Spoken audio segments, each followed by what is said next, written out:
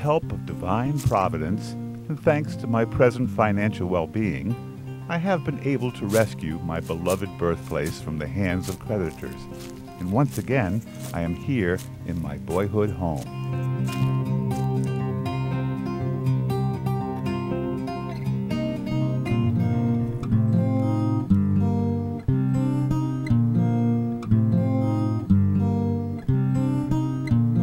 Being here brings back so many memories. I remember with fondness my mother and father and my 9 brothers and sisters who live with me and farm the land.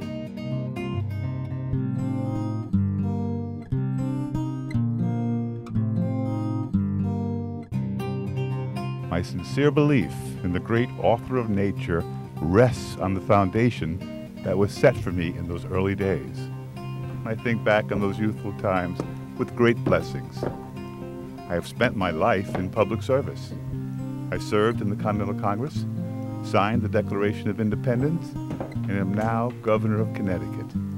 I have the satisfaction of knowing that our glorious cause has been successful and that our new republic seems to finally be on a proper footing with our new Constitution. So it is with a mixture of humble pride and happiness that I sit in my birthplace, where my long journey began, and reflect back on this homestead, which I now, with great regard, refer to as Huntington.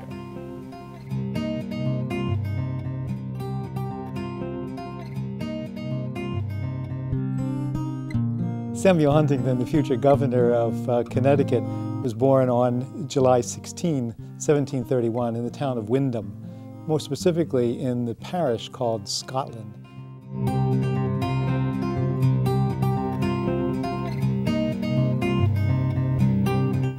It's nice to reflect back upon those early times with my mother and the inspiration she gave me, which I believe helped me develop into the man I became. Recalling studying the scripture with her brings back warm memories.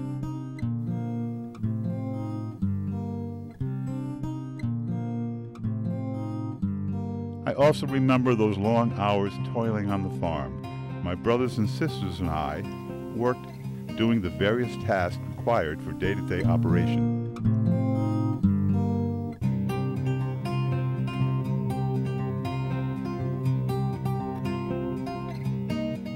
Although my father called me his dutiful son, I did not want to take over the farm. I much preferred book and quill, where I learned that my strong mind might suit me well in future endeavors, rather than the strong back such work on the farm would require. Samuel may have felt a little restive that he didn't also have the opportunity to go to Yale, and there's indication that he was interested in education, interested in reading, and so forth. He was primarily self-educated, which means he sat and read books and absorbed them the best he could.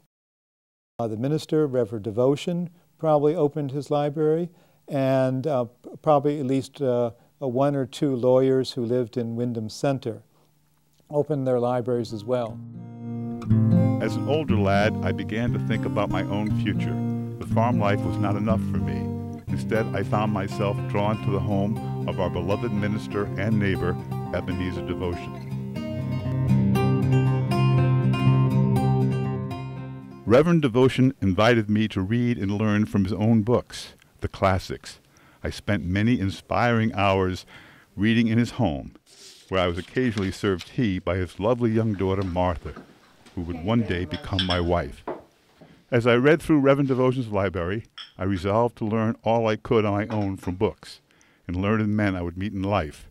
Since my father could not afford to send me to Yale, as he had my older brother, my education was entirely in my own hands. Attorney Eliphalet Dyer offered me the opportunity to read his law books, and I accepted.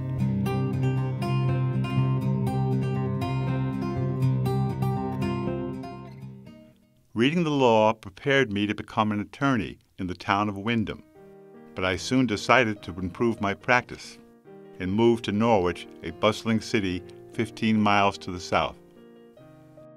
There wasn't a lot of work for lawyers in rural communities, so he moved a few miles away to the thriving port town of Norwich.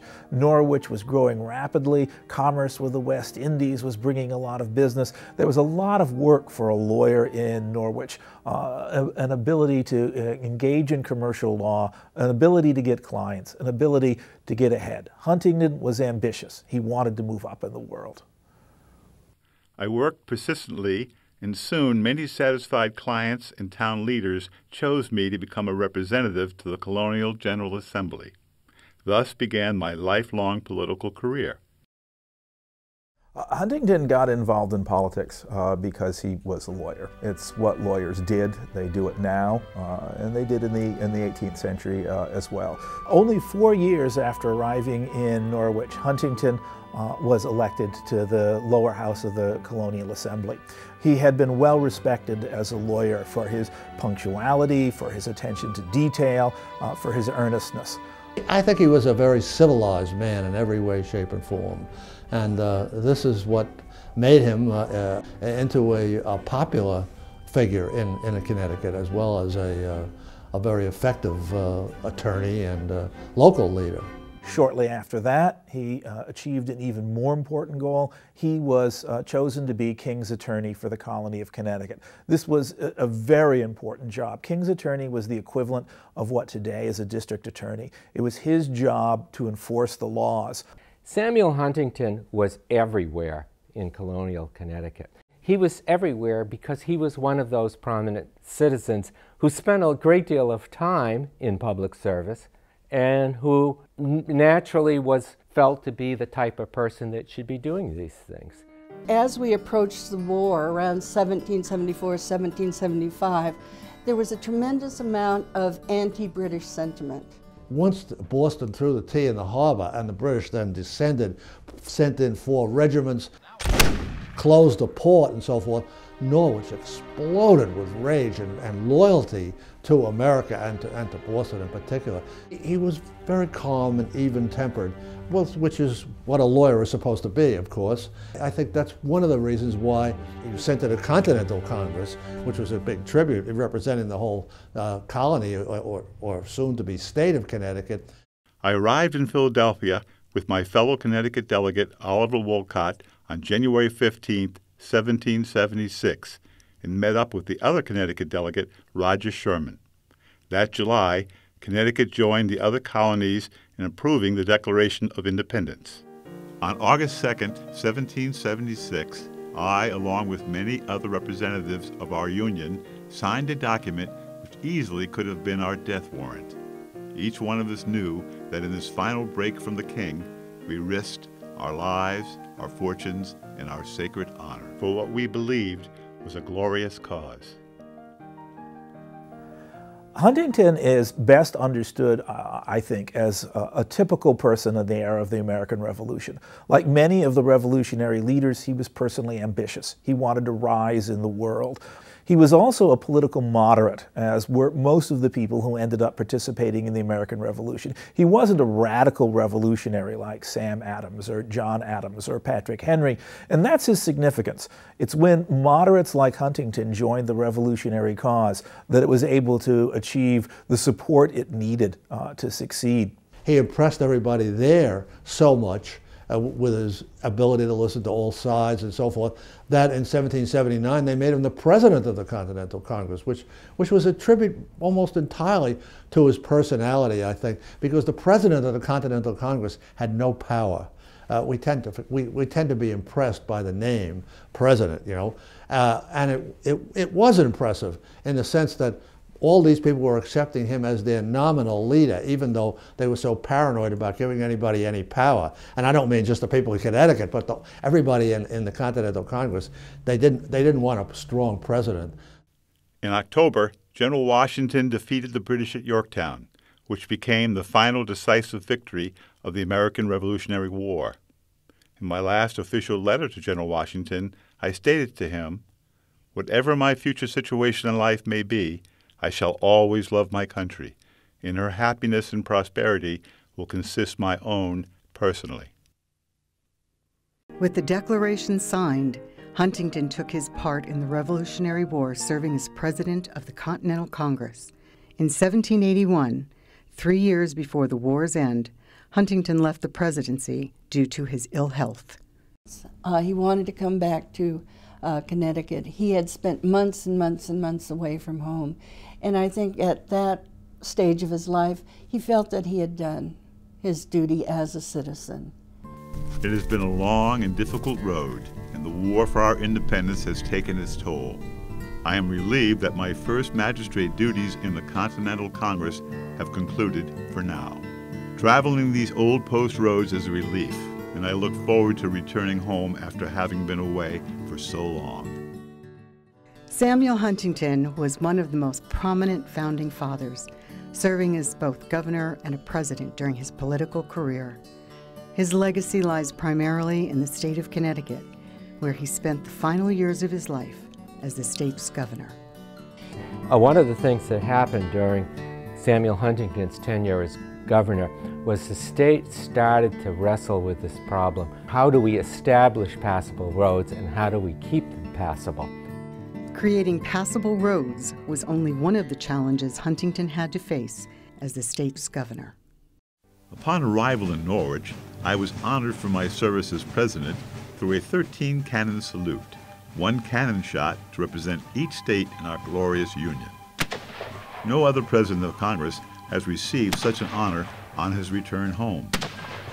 Now that I have completed my time in Congress, I can focus attention towards improving my beloved Connecticut, partially through the reconstruction of the State House.